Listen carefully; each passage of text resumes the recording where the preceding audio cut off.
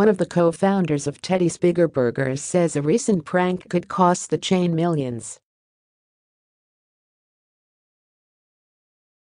Teddy's Bigger Burgers, by Tim Carman. Tim Carman, reporter focusing on national food issues and trends, critic focusing on cheap eats in the D.C. area. Email bio. Follow November 29 at 11:08 a.m. Back in the golden, carefree days of our youth, approximately 2005. Before the launch of Twitter, a proprietor could have survived, maybe even laughed off, a prank such as the one last week at Teddy's Bigger Burgers in Honolulu, where a young employee apparently placed a rat on the grill and gave the rodent a few turns with a spatula. Before social media, the episode might have played out as a private joke, a photo or a VHS video shared among friends. But in 2018, the viral video of the grilled rat turned into a worldwide punking of Teddy's, a beloved mid-size burger chain with locations not just in Hawaii, but on the U.S. mainland and in Saudi Arabia. Company founder and president Richard Stula told the Washington Post that the immediate financial damages from the prank top $100,000. The long-term costs, in terms of potentially lost franchise deals, are far higher, he added. And here's the zinger: Teddy's recently converted to an employee stock ownership plan. Our employees own the company, so this was a direct attack on their fellow employees, Stula said. It hits home to a lot of people. In a 30-minute interview with the Post, his first one-on-one chat with any media, Stula talked about the grilled rat incident, its effects on the 26-unit chain, and what the 20-year-old company has done to address the fallout. Below is an excerpt of the interview, edited for clarity and length. A steakhouse chain makes the cut with its tasty new burger joint. How much impact has the prank had on your business? For that restaurant, it shut them down. That particular restaurant is a franchise unit. We were surprised by the publicity nationwide by such a stupid video, but when we found out about it, we shut the store right away. The store has been shut down ever since, and the employees were let go. Mostly, it's been contained to that store.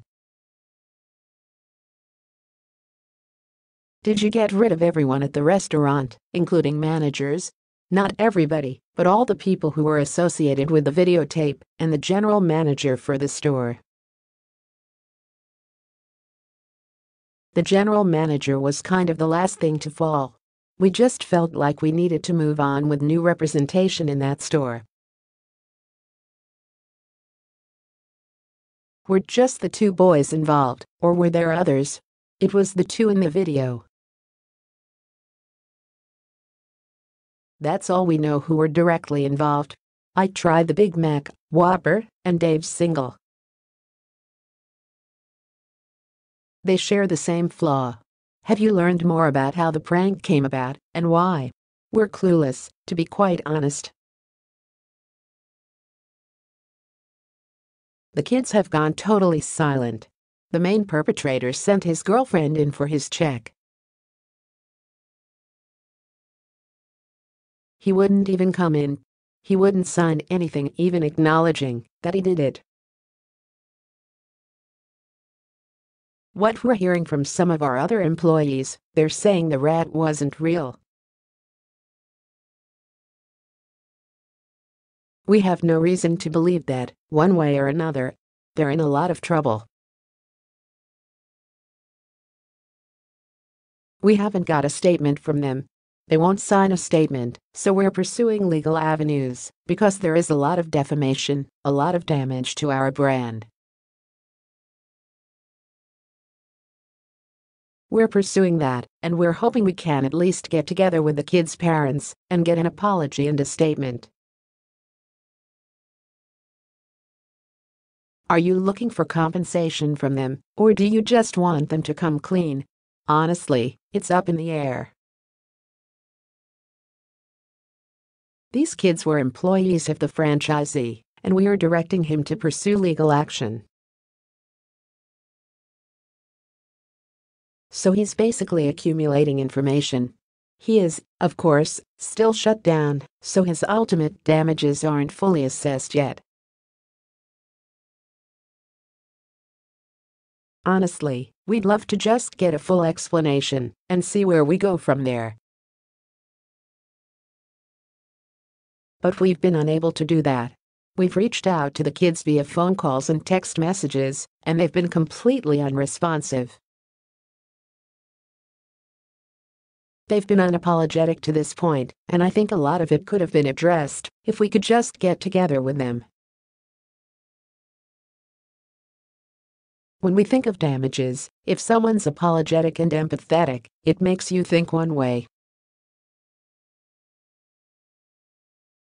But if they're totally unapologetic and unresponsive, then you think another way. I really don't know the direction that the lawsuits are going to take at this point. I do know that we've had heavy damages. We've actually been pursuing expansion on the mainland, and of course this is a mainland story, and it's not positive. We may be losing very large development deals on the mainland. Can you lay out so far what the damages have been and what you think they could be in the future? The closed-down store is going to be a minimum of $100,000 in damages just from lost revenue. As far as damage to the brand, and if we lose a development deal over it, I have a hard time assessing, but it could rack up into the millions, easily. Go ahead, break your New Year's resolutions with Lucky Buns. Have other locations seen a drop in sales since the incident? We did an evaluation, weekend over weekend, for our corporate stores in Hawaii only. We didn't pull our other stores. We basically took the weekend before Thanksgiving and the weekend after Thanksgiving, and we haven't had a marked decline in sales at our corporate stores. It's impactful on our brand, but I think locally, we're so known, or maybe it's so fresh, because it just came out on the Wednesday before Thanksgiving. But so far, so good. It sounds like you've updated the employee handbook following the prank? Yes, they can't do certain things in the kitchen. They can't film things unless they're asked to do so or have permission to do so. We can't write a policy and just say, hey, don't put a rodent on the grill, right? A big mahalo to all of you Teddy supporters. We can't thank you enough for all the love and support for so many years, especially during this difficult time. Posted by Teddy's Bigger Burgers on Monday, November 26, 2018. Did you hire anyone in the social media world to help you deal with this crisis? Yeah, we have a local company that helped us monitor it post-incident.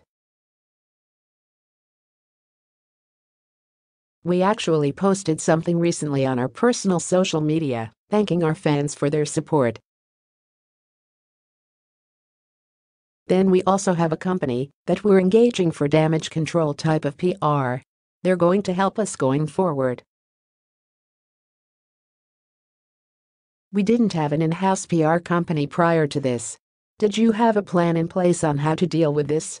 Not prior to it happening. It kind of caught us off guard. But I would say within an hour, with back and forth on the phone with everyone, we had a very good plan in place on how to address it. We brought our systems support guys in, and they came and spent the whole day down there. We shut it down and just started tearing it out. We went to local restaurant equipment places and replaced every utensil in the whole store. We went and bought grates and replaced those, and then just clean the place, top to bottom. Then we got the health department in there. The store is 100% able to reopen. It's just mostly personnel now, and letting it kind of blow over. Also, there's the awkwardness to reopen so fast, even though it's 100% food safe. We could reopen it right now, if we want to, but we want to get all new staff. There will be some carry-out from the existing team, but we're going to get a lot of new staff in and new management, and approach it real pragmatically. Anything that happens won't happen until probably at least a month. Did you find any evidence of rodent infestation? I wouldn't say infestation, but every food court in Hawaii has rodent issues that they have to stay ahead of. It's a very important part of how we manage and operate restaurants. Do you want to name the 2 employees who did this? I do, but I'd like to check with our legal team first. Note, Stula emailed back to say that both were minors and that he wouldn't name them. What advice would she give to other restaurateurs who might face a similar crisis? Don't try to ignore it, because it's not going to go away. Be proactive and be very transparent and honest. Don't try to hide, because it will steamroll you. We've just stood up, straightened our shoulders and said, let's do this. More from food. Jose Andres is nominated for the 2019 Nobel Peace Prize, Congressman confirms D. C's mayor disses mumbo sauce, and the reactions say a lot about the changing face of Washington. Thip Cow, Don Bury and other D. Seafood businesses to take over Isabella Eatery space and Tyson's.